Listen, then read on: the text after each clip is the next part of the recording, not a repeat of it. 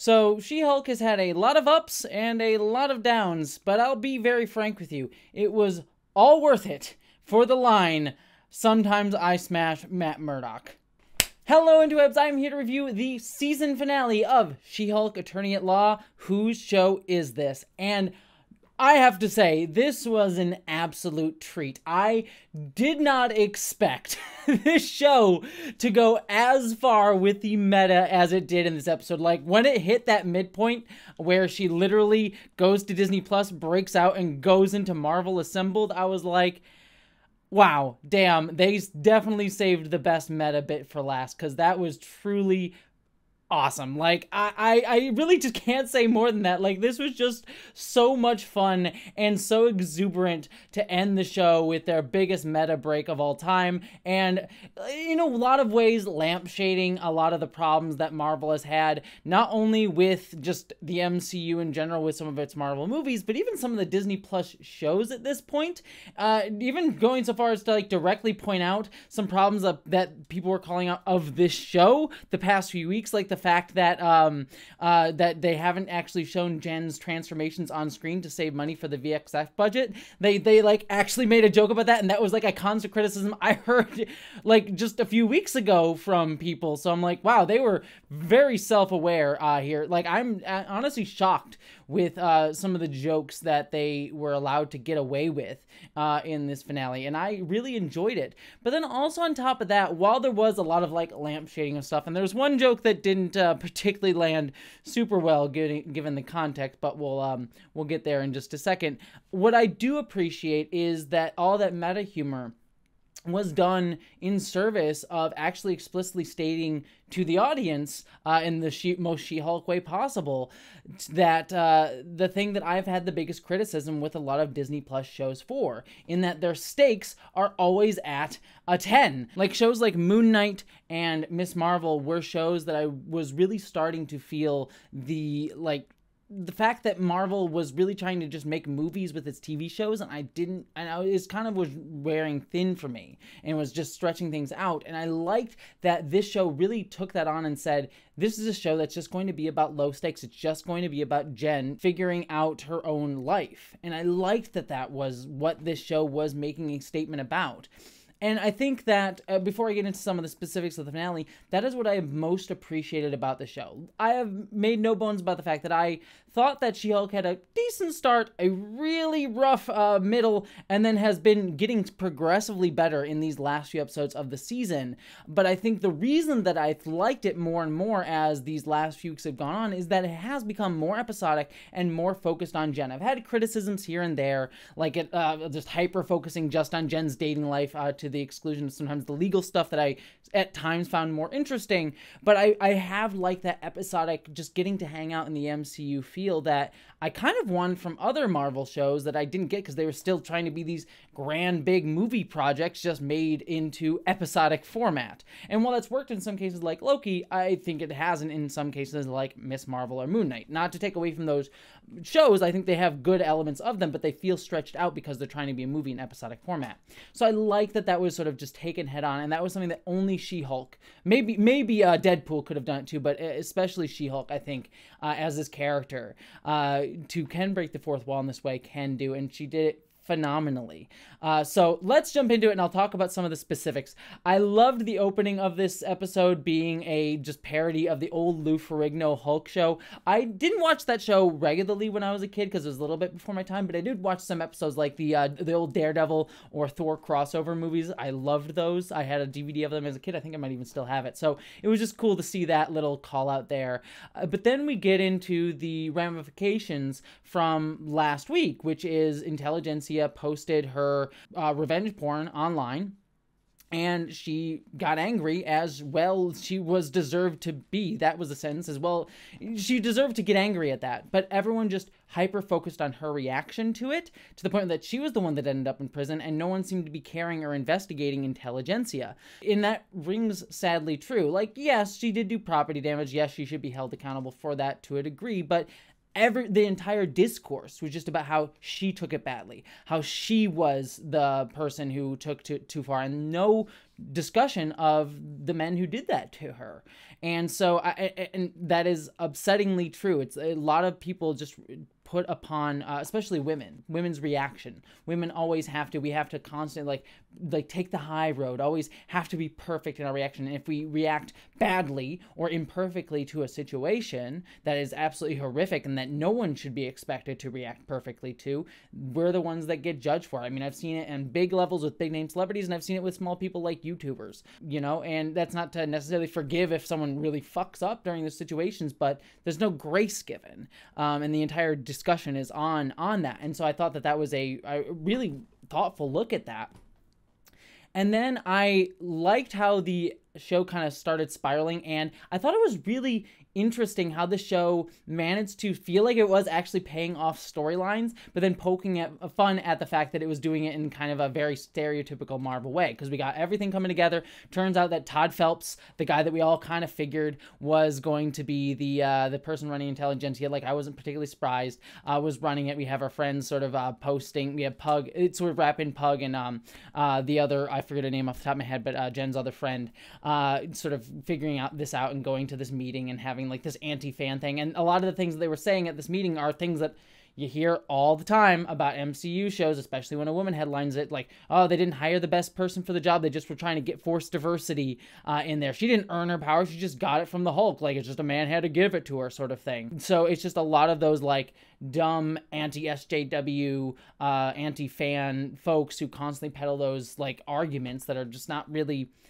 they're just there to hate on a thing and not actually giving any nuanced critique. And so I like the show just literally just stating it, and I liked it being hyper-aware and saying, yeah, screw these guys, they're assholes.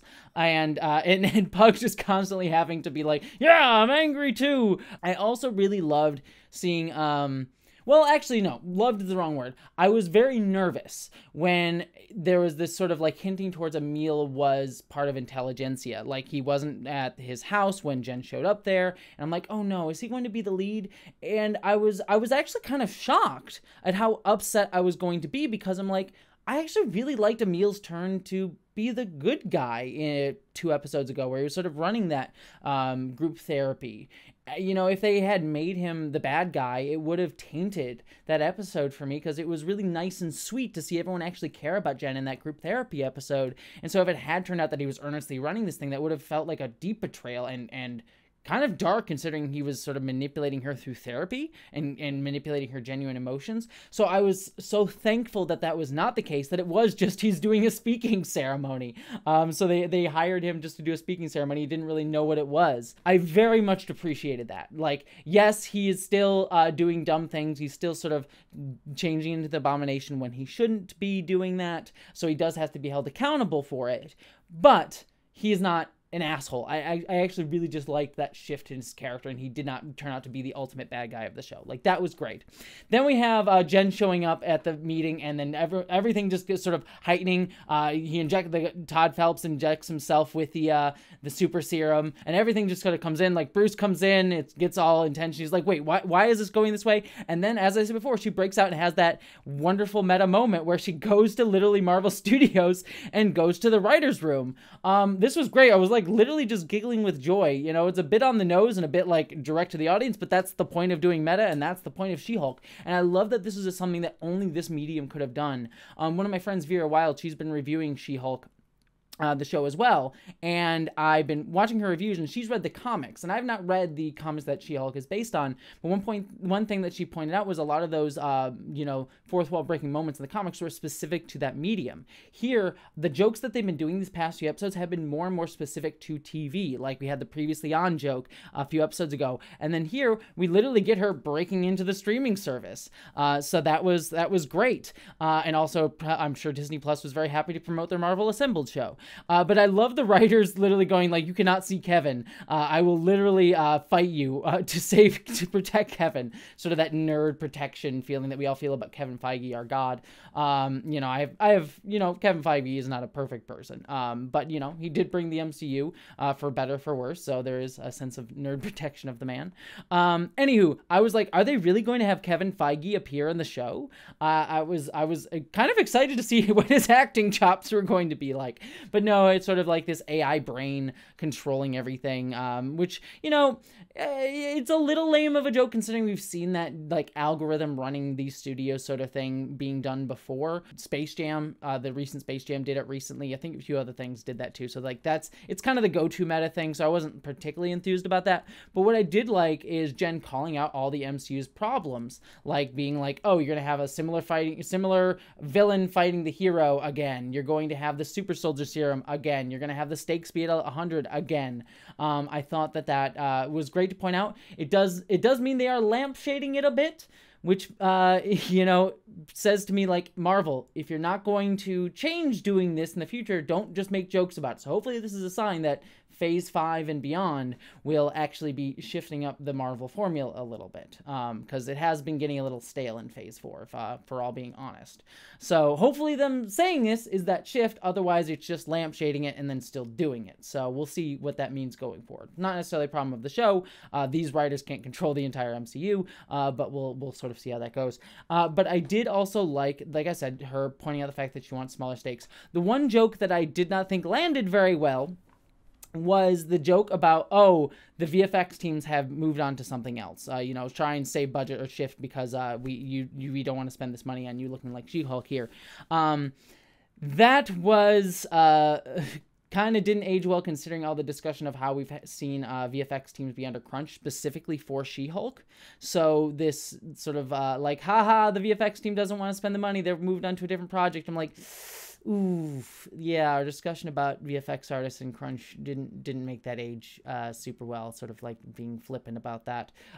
So that was the one joke that I'm like, not great. But I did like that they made fun of the fact that she couldn't shift while she was in Hulk, because that was a lot of work for the VFX team. So, it aged as well as I guess it could possibly have as a joke. But yeah, no, I like that the episode then goes back to our main cast and it ends on just kind of a low stakes thing. Like she manages to stop Intelligentsia with just legal means. It's just about her finding herself. It's not about this big battle or whatever. It's again, this kind of having its cake and eating it too as a show. It's like they got to show a big battle. They got to have the big ridiculous thing that Marvel always does, but then sort of shifted it back. And again, hopefully it's not just lampshading it and doing it again, but hopefully this marks a shift for both the series and the MCU. We'll see. But I also liked that Daredevil gets to kind of be her boyfriend now, which I hope is just a thing that sticks around. We'll see. I would love to see Jen showing up in the Daredevil show. That would be fantastic, to my mind, actually. So that was all great. Bruce showing up, and now he has a son. I'm curious if that's just a one-off joke that they did, or if they're going to actually have that come up in whatever project Bruce shows up in next. I'm earnestly curious about that one. So yeah, I think that's everything that I basically had to say. The only other thing that I'll say is just sort of wrap out thoughts on She-Hulk in general. I kind of said most of my thoughts at the top. I think what worked about this show was when it was just a weekly drama, getting to hang out in the MCU without the stakes being so high. And I hope that if this is the denouement that this show is going to go out on, that is their hope for the series, that next season, if they get one, they're actually able to continue that they're actually able to have this just be a weekly legal comedy and actually emphasize the legal part of it a little bit more, instead of having to have these long ongoing storylines that have been sort of backgrounded this season. So yeah, on the whole, I was deeply impressed. I mean, She-Hulk, I'm not going to sit here and say this is a 10 out of 10 show. I adored it to death and that it was my favorite MCU project of Phase 4 or ever or anything like that. I still think that's Loki, to my mind, is both my favorite Phase 4 and Disney Plus show at the moment that Marvel has done. But I still found a lot refreshing about this. I thought this was a show that got better week to week, which is not something I don't think I've said about a single MCU project except maybe Loki. Might be the only one that I think got better as it went along. So yeah, I mean, WandaVision was great too, but also I think it got worse as it went along. So yeah, I think I really like She-Hulk. I think it was fantastic. You know, fantastic is a strong word, but I think it was really strong. I really enjoyed this series, and it has me excited for more, which is what more than I can say about some of the other MCU projects and shows that have come out. Yeah. I'll end there. I'm kind of rambling. Sorry if I've been ummy a little bit more tonight, because I've been kind of tired all day today. I finished a big project for my main channel just the other day, and I'm kind of crashing the entirety of today. So I'll end there. Thank you so much, everybody. I hope you enjoyed this review, and I hope you all, my friends, I'm tired. Live long and prosper, everybody. Mwah.